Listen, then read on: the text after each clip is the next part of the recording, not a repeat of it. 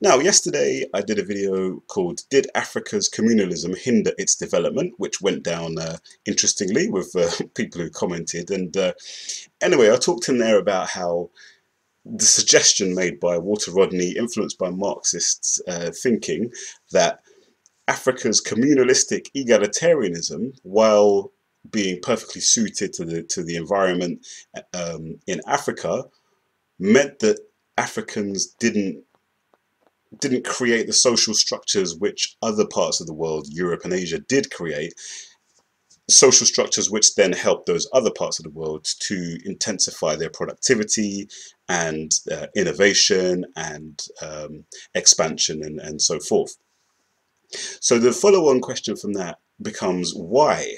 Why did Africans develop communalism and egalitarianism on the whole? And why was that the dominant kind of mode in Africa? And whereas in Europe, why did why did class structures come about much earlier than in Africa? And whenever we touch on these kinds of questions, I'm always reminded of this book here, which is written by Cheikh Anta Diop, a Senegalese writer. The book is called The African Origin of Civilization, Myth or Reality. And I've got this book, and a very interesting book, all about mainly focusing on ancient Egypt or Kemet, talking about supporting the idea that ancient Egypt was an African civilization, as in black people civilization.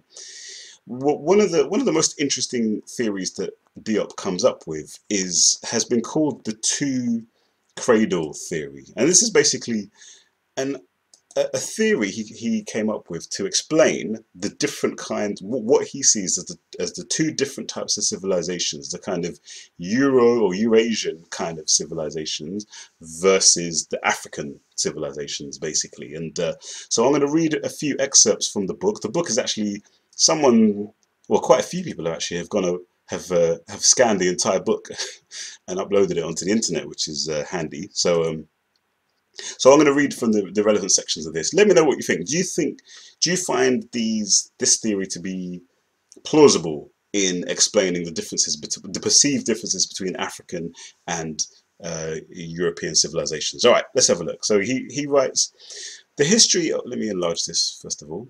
So he writes that the history of humanity will remain confused as long as we fail to distinguish between the two early cradles in which nature fashioned the instincts, temperament, habits, and ethical concepts of the two subdivisions before they met each other after a long separation dating back to prehistoric times.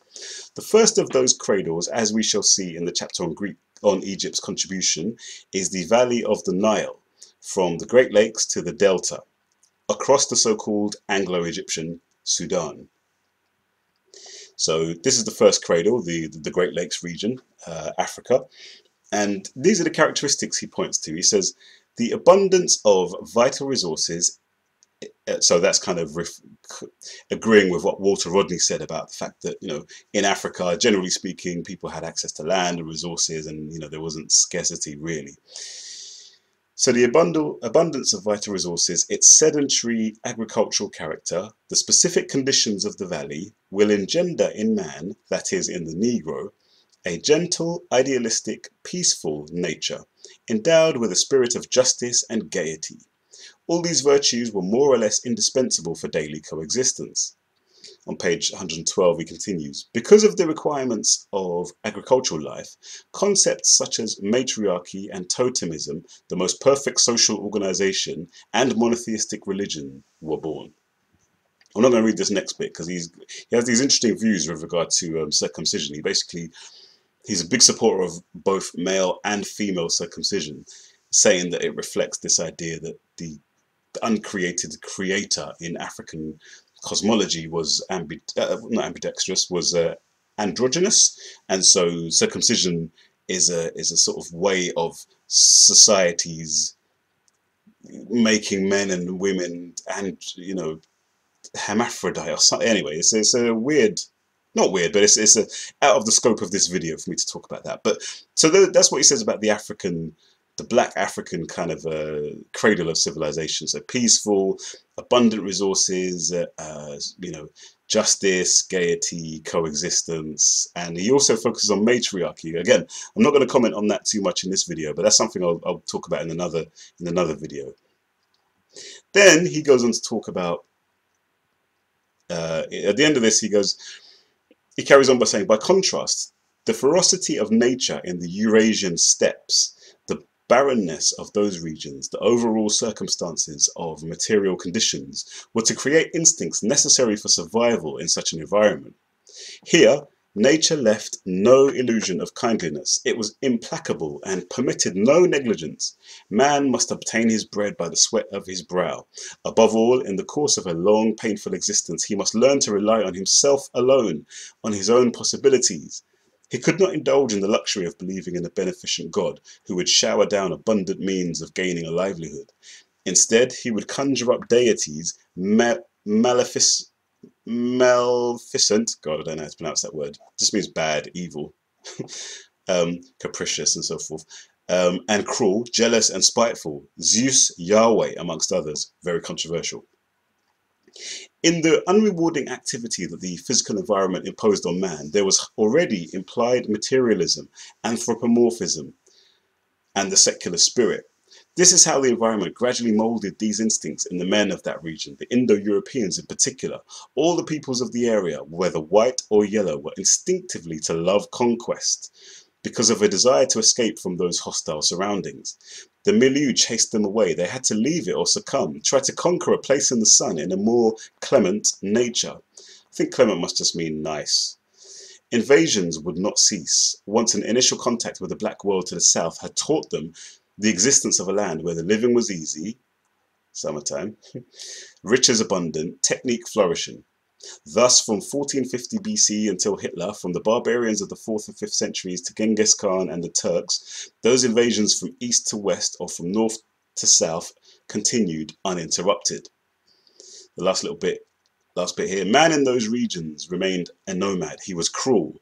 The cold climate would engender the worship of fire, to remain burning from the fire of Mithras to the flame on the tomb of the unknown soldier under the Arc de Triomphe, and the torches of the ancient and modern Olympics. Nomadism was responsible for cremation.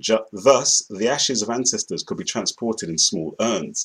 This custom was perpetuated by the Greeks. The Aryans introduced it to India after 1450, and that explains the cremation of Caesar and of Gandhi in our own epoch. And yeah, so we'll stop there. So it's an interesting theory. I'm not sure how kind of solid I find this theory, to be honest, but you know, it's basically an environment. It's talking about the environment. So it's focusing on the environment, on geography, and looking at the physical environment and saying this is what has shaped the culture, the mindset, the temperament, and so forth of Europeans versus Africans. What do you think about this, guys? Do you think this helps to explain why the Europeans were apparently more kind of conquest focused? Eurasians, I should say, were more conquest focused. And do you think that then also helps to explain why Africans were kind of apparently more peaceful, more chilled out, less about conquering, more about coexistence and harmony and so forth? Let me know your thoughts on that. The name of this channel, once again, is Africans Arise. Don't forget to subscribe to the YouTube channel. Press the subscribe button. Like this video if you like it. If you don't like it, press the unlike or dislike button. And again, go to the Facebook page. It's Africans Arise now, and the Twitter is @Africans Arise. Thank you very much, and I will see you next time.